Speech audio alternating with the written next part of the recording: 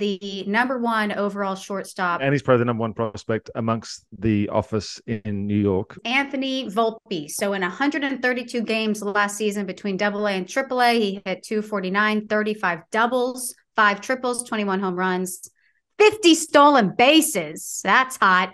And an 802 OPS, drafted by the Yankees 30th overall in 2019 at a high school. We know that he grades well as a 5-tool player. He had a slower start to his pro career in 2019. He got sick, but he strengthened during that 2020 season, and then he's just taken off since. 2022, first 20 home run and 50 stolen base minor league season since Atlanta Braves great Andrew Jones, all the way in 1995. They're talking about him potentially breaking with the team. I don't see that being a possibility. I'm sure he's close, but that's a big jump. I would assume this is a pre-All-Star call-up